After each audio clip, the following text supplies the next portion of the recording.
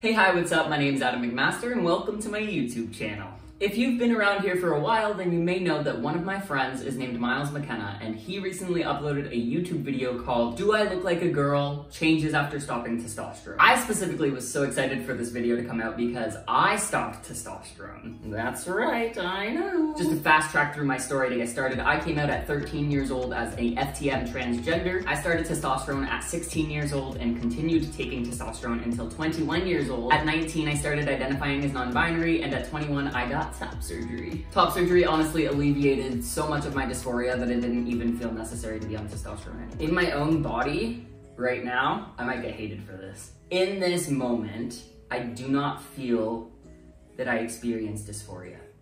That's a big statement. Like, did I just say that I'm a non-dysphoric trans person? Because, like, I'm gonna get so much hate. But like, hear me out. I did everything that I needed to do in my transition, and now like, I'm good. Like, I feel good. My body feels like what it's supposed to be. When I look in the mirror at my naked body, I'm like, we're good. I think the only time that I get dysphoric is like when I'm around cis men who are very aggressive and angry about my transition. And to be honest, that's not even really dysphoria. That's just me being scared of cis men that are angry at my transition. So like, really, like in my own self, in my own head, I know my gender, and as of right now, my body matches what I think it should look like. I remember genuinely looking in the mirror when I had a chest and being like, this is extremely wrong. And that's why I knew I needed top surgery to alleviate that dysphoria. When I got that top surgery, everything was just like chill. I still identify as non-binary, and I identify as FTM, and I identify as bigender. There's a reason there are many Truscoms who don't like me, and I hope that somebody buys their coffee for them this week. When I started testosterone, I didn't think I was gonna ever stop. Not at least until I was like a senior and they were going to like decrease my testosterone levels gradually. Never, ever thought that I would allow my cycle to come back. And now here we are, a whole new grown person, and I'm pretty sure I'm probably going to carry a baby at some point in my life. So good thing I got my cycle back. But that's what I mean, like these things aren't causing me dysphoria anymore. And I don't know if top surgery just alleviated all of that for me, and if that's like, you know, not considered not having dysphoria because I transitioned. Like, I don't know. Is dysphoria defined as like being dysphoric about the gender I was assigned at birth? Because obviously I'm still dysphoric about being like called a girl. But I'm not dysphoric about my body. I don't feel physically dysphoric. I don't feel mentally dysphoric, like in that regard. Like when I go out, people are like, that's a guy, and I'm comfortable being viewed that way. And if they're not like, that's a guy, then they're like, that's a trans guy. Nobody ever looks at me and goes, that's a girl. People usually look at me and assume that I'm just a queer body of some sort, which is like super cool with me because that's what I am. Like, I don't care if people think I'm a cis guy or not, because like, I'm not a cis guy. And I think that even if I had grown up as a cis guy, I still would have ended up finding this non-binary piece, and I guess alleviate any past dysphoria that came with identifying as a cis guy. In this regard, I guess it's just flipped, and I'm just not identifying as a cis girl, which would cause me dysphoria, but I'm like, because I'm not doing that, like I don't have. There's still things today, like I still have family members that call me by my dead name. I've been out for nearly 10 years. It's 10 years ago that I started socially transition, and I still have family members that a decade later call me my dead name. Of course it's frustrating, but it doesn't cause me dysphoria. I don't know why. It's not my name, and I know that they're calling me the wrong name, and I also know why they're calling me the wrong name, and I understand that that used to be my name, and it's still just frustrating that they're not calling me by my real name. But like, I'm not dysphoric about my dead name. Like, it's just a name that I used to have. It doesn't like match me, and so I changed my name. I know I overthink a lot of things, but the fact that I understand myself in my own brain is all I ever really need. Like, I don't actually need the outside world to understand who I am when like I'm this comfortable with who I am. To be honest, I don't really care what people see me as. Like, if somebody did see me as a girl, I would just be like, I mean, you're mistaken. I mean, if a cis person gets misgendered, are they expected to go on this like long journey of self-discovery to make sure that they're cis? Are they supposed to like change the way they look and like make things match what people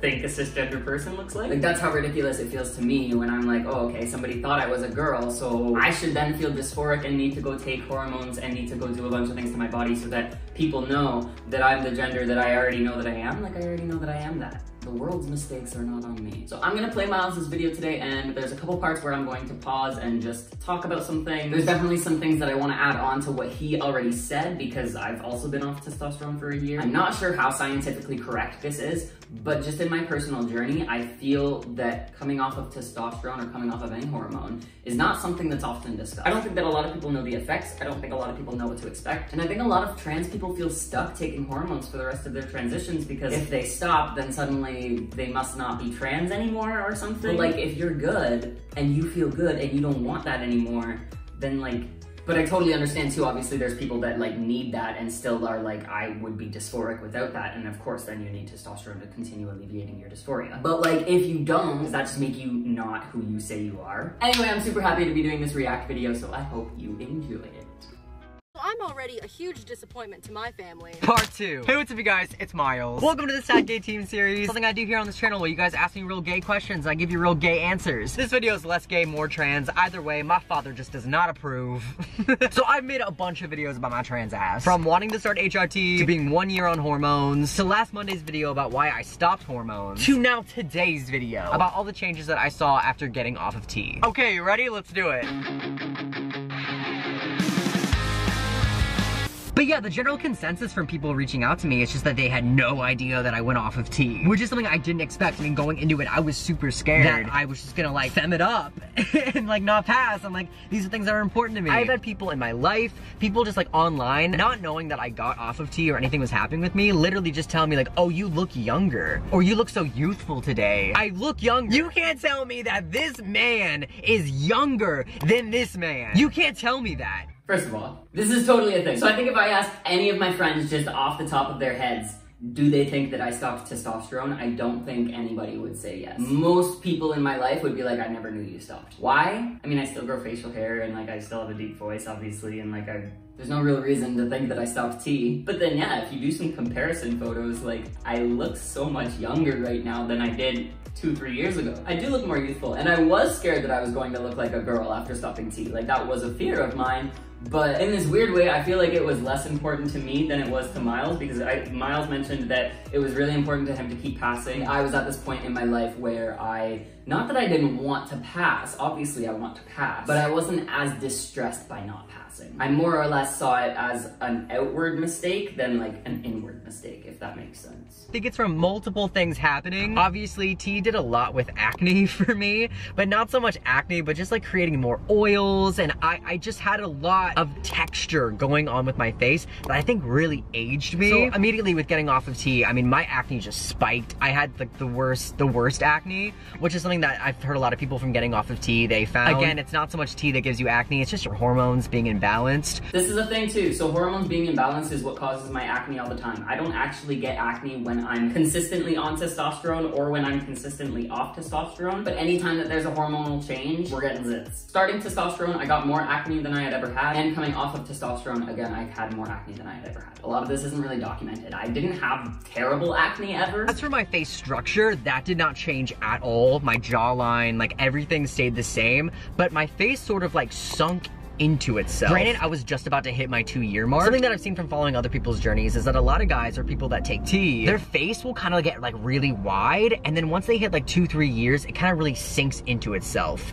That's what I noticed with getting off of T. But either way, it sunk into itself. I still have a jawline. My acne cleared up. I think all of that combined really just makes me look like a younger person.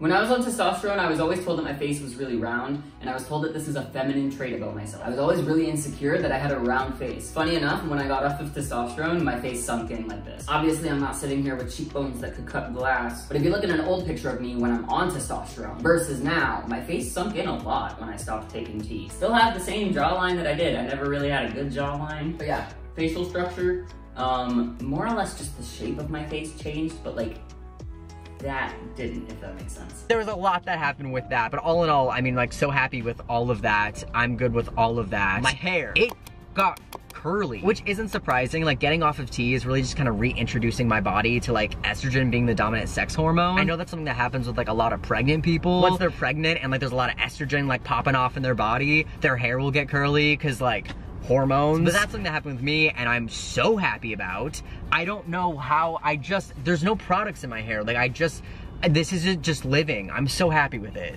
First of all, there is not a single person in this world who does not want Miles McKenna's hair. You can't tell me that's not true. The boing boy. I love curly hair. I've always had really weird hair. Like my hair grows up at the back. I have cowlicks everywhere. It's just a mess. Something about going off of T for me, my hair didn't change much. I think a big thing is that I used to bleach my hair a lot and I used to dye my hair a lot, like a lot of the time that I was on T. So I don't actually know what my natural hair on T was like necessarily. necessarily. Whereas now I'm rocking the natural. And yeah, like my hair is not, it's definitely not curly. I can see how that would happen. Like it makes sense to me, like the hormones changing, everything like that makes sense. It just didn't happen for me. My voice is something also that just did not change. Something else that I've seen just from having like a trans experience.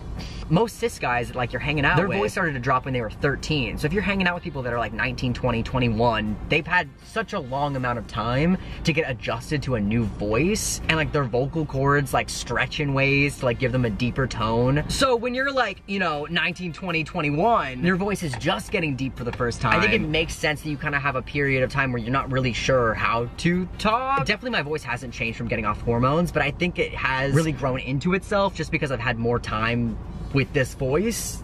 So, really just want to mention here, I do feel like my voice changed after getting off of testosterone. I don't think that that's actually scientifically possible, and I think that it could just be something to do with my brain. It's not that testosterone was making my voice deeper, but when I was on testosterone, I was more aware of how deep I was making my voice. Whereas now I'm really natural about it, and I can totally tell that my voice is higher than it used to be. I also don't force my vocal cords to be deeper than they are, like I used to. In a lot of scenarios, people tell me that it makes me sound very flamboyant, and that's fine. But like, the way that I'm talking right now is how my voice actually is, and if you had talked to me 3 years ago, I would have talked to you like this. And I don't know if you can hear what the difference is, but I purposefully tried to make my voice more bassy so that I appeared to be more masculine, a cisgender man, if you will, and I accredited testosterone for all of this bassy boominess. But like, that's just so hard and I hate it. But like, that's just so much work to change the way that I talk, to make other people believe the gender that I already know that I am. Like, I don't know, I did weird things. People ask if your period starts up again. I'm not gonna like use different words and be like, ew! I'm just gonna be blunt. Cause we know I'm trans, we know why we're all here right now, right? Yeah, your cycle starts again. One of the things I forgot to talk about in my last video was one of the reasons I wanted to get off of T was because I didn't want to have the surgery to get rid of my uterus. When you're on T for like 3, 4, 5 years, like you have to get that shit out. You have to get that shit out. You can't have like a dead organ in your body and like expect to like have a long life expectancy, you know? So I've actually never been medically talked to about this. And it makes total sense because obviously you shouldn't have a dead organ chilling in your body for long periods of time. There's been times where I've gone to the hospital for emergencies and they've gone in and looked at my ovaries and been like, did you know that these are like dead? And I was always like, yeah, don't worry about it, I got it under control. Really, I had no idea. Like, I had no idea what that could mean, what that would do. I was just like, yeah, they're dead, I'm not getting a period anymore. All I cared about at the time was not getting my period because my period was causing me dysphoria. My period doesn't cause me dysphoria now. My cycle started up as soon as I stopped T, which I actually didn't know how that would go. I've heard from some people that they completely lose their cycle and they can't get it back. I don't know how common that is, but for me, my cycle fully came back and it doesn't actually cause me any dysphoria. Like, don't get me wrong, it sucks to have your period, but like, I think any cisgender woman would agree that it sucks to have your period. Like, it's not something that's actually causing me gender dysphoria, especially because I'm like, my body makes periods. Like, my body has a cycle, my body's doing its thing, this is what my body is, and like, I want to carry a baby one day, so like, if I do want to carry a child in the future, then I obviously need a cycle. How cool is it that my body's capable of doing that? That has nothing to do with my gender, that's just my body, what my body can do, and I'm working with it. I don't know, I feel like I'm at a completely different level with my period than I used to be. I almost feel like when I went on testosterone and I stopped getting a cycle, I didn't vibe. This is gonna sound weird, but I didn't identify with cis men, and I didn't identify with cis women. Something about my cycle allows me to identify with women without actually seeing myself as a woman, but I identify with that femininity. I identify with that like reproduction ability. I like my soft skin, I like my face, I don't know, I don't want to be like a man, like a man. I don't want to be that. I don't know, maybe it's because I'm more NB leaning that it doesn't bother me as much right now. And again, that could change in the future. I've accepted that gender is fluid. I've accepted that 10 years down the road, I may feel differently as I did 10 years ago. And as I'm sure I did 10 years before that because I was like, what, 2? When you get on T, there's a thing called fat redistribution. It basically takes all of like the meat in like your thighs and like the things that give you curves and it moves it to places that make you like look more masked, and it's amazing, it's magical. That goes away. The positive thing with that is it's only something that like only I would really notice. You probably didn't notice. I don't know if you follow me on Instagram. Like, I don't think I look to other people like not masculine in those ways. I just want to talk about this. I don't know if you can see what I'm wearing right now. These pants actually used to give me so much dysphoria because they're so like I don't know. I always wore like very baggy things and I didn't let anybody see my figure. And yeah, when I was on T, I definitely had that body fat redistribution where I looked a lot more just like, which was super chill for me. I loved it. Alleviated that dysphoria for me like crazy. Now getting off of T, I definitely have filled out into my natural hourglass shape. But in this weird way, like I've been flexing on like boys with hips. And like, have you seen my butt? I don't know if you noticed, but like I had no butt and like there's still not a lot of butt, but like we're not flat, people. We got some curves happening. It's kind of a good time. It's kind of fun. I think that now that my chest is gone, I'm like so much freer just to be. Plus like, who else do you know that has hips like these? I'll just dance now. It helps me on the TikTok dancing videos. Naturally, from being on testosterone, like you get a lot of muscle. It's really easy for you to just like gain muscle and just like have muscle, and like, oh, did I just lose it? To the point where it was like painful. Like all of a sudden taking groceries from my car to my apartment like hurt. Like actually physically hurt. Like it's not like, oh, like I can't really do it. Like it hurt. I don't know if it had something to do with like my muscles going from like this to like this in such a short amount of time, or it's just me really noticing like how much I couldn't lift. But I mean, you just lose your muscle. So I actually got so insecure about this and I didn't even think about the fact that it was about testosterone. Obviously being on testosterone for 5 years, I gained muscle. Whenever I chose to work out, that muscle grew like this. I could do 5 push-ups when I was on T and I'd wake up being like, ooh, there's some growth. Holding this laptop up right now is hurting my arm. Just for context, you lose your muscle like crazy. I didn't realize that this was actually a thing for other people. This was the point that made me want to make this video the most. I thought that I was weak. I thought that this was happening to my body because I wasn't being active enough, and I'm a pretty active person. I'm constantly doing things and I actually don't mind exercising, so like it's not really an issue. But all of a sudden, I like couldn't lift anything. Just lifting bins, lifting boxes, carrying groceries up the stairs is so tedious now. And a lot of people always thought that I was over-exaggerating or that I was just super, super weak, so I'm really glad that Miles brought this up because it's definitely something that happens like 155,000%. I'm not talking like you're gonna go back to the muscle that you had before starting T. I'm talking like your body can't lift like a bag of milk. Most of you are American and you're not gonna know what a bag of milk is. Imagine not being able to pick up your cat without being in pain. That's it. Another thing that I feel like kind of relates to that, maybe not really, what didn't change is the amount that I sweat. So before I got on testosterone, I actually had already hit a female puberty for multiple years, and I was never a sweaty person. I didn't have a very strong smell. When I started T, whew, that changed a lot. I get sweaty, I got to shower all the time, and that did not stop when I stopped T. Also, like, I'm 22 now, so like, I'm sure in general, 22-year-olds get sweatier than like 15-year-olds. But like, do they? I don't know. Anyway, I'm still real sweaty. Hair growth. So for me, I just don't.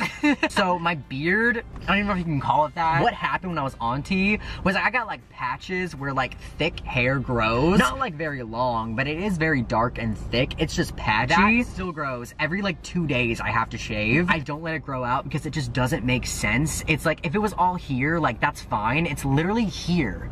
Like these 2 places, that's where it grows, which just like doesn't make sense. And also like a little on my neck, but again, it's patchy, so it just doesn't look good. Like I felt really good with it when I was like 4 months on T, because I was all kumbaya with like figuring out I'm trans, so I was like, give me any facial hair. But like now, I mean, I just shave it constantly. With getting off of T, it's not like my hair doesn't grow anymore. It still does. There's just no opportunity for like any more to come in. Like if I was still on T, then like new hair follicles would like come in and like my beard would have a chance to not be patchy. I took away testosterone, so there's not really any opportunity for that to happen. So I'm also on team, I don't know if you could call this a beard or not. Like if I even come up, like, that's how much facial hair I grow. And that's about all the facial hair I grow. I keep it trimmed down because if I let it grow, it just looks awful. And yeah, this hair doesn't stop growing. There's just no opportunity for like more hair to come in. But I was always good with having this amount of facial hair. This amount of facial hair actually made me feel really euphoric about everything, so. And emotions. You can cry. Imagine just like always crying. Like you grow up and when you're sad, like you cry. If you're crying. All of a sudden, that is just gone.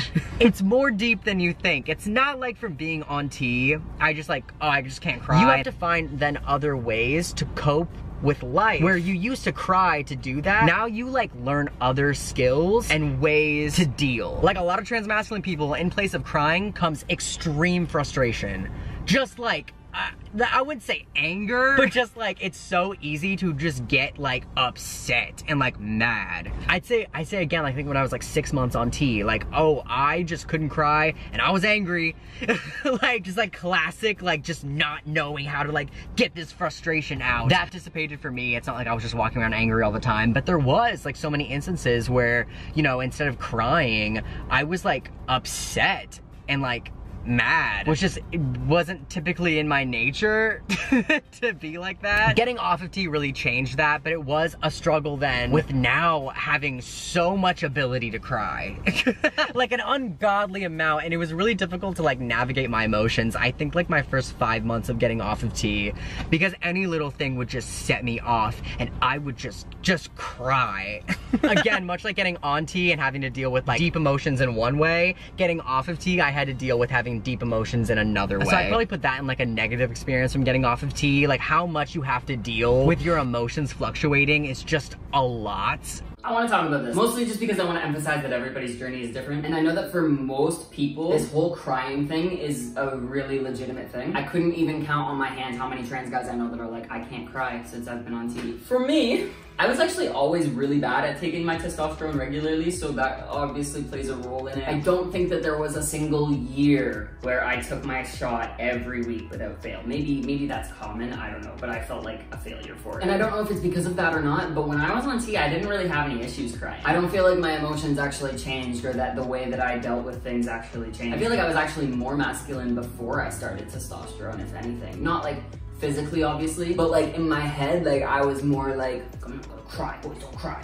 But yeah, when I got off of T, like I would say it was the same thing. I didn't notice a whole lot of changes in my emotions. I'm also diagnosed with anxiety, depression, PTSD, OCD, a few things that can definitely change my ability to regulate my emotions. And so that could have a lot to do with it too. I've spent years in therapy, years and years doing just different programs and learning how to handle my emotions, learning how to express myself like that.